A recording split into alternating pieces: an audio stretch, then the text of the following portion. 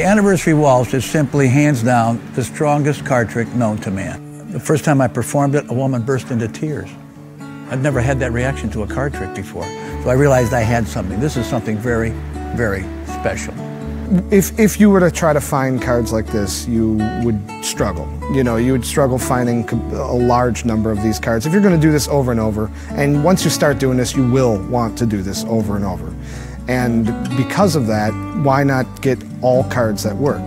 So here for the Anniversary Waltz project, we have decided to give you great cards that'll work specifically for this effect. Normally when the magician does this, he performs this with 2 randomly selected cards, which is good.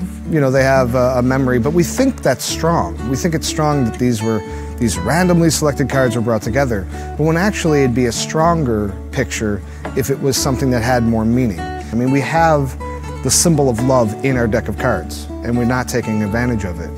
So the Ace of Hearts, 2 of Hearts, the King of Hearts, Queen of Hearts.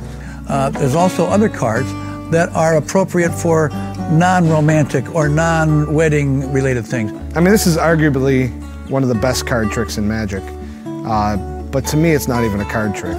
You know, it's a gift.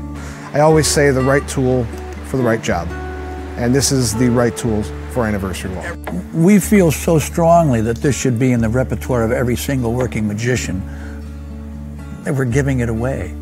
You can watch the download, not spend a dime, and you'll have the strongest card trick known to man. I don't know where else you can find a deal like that.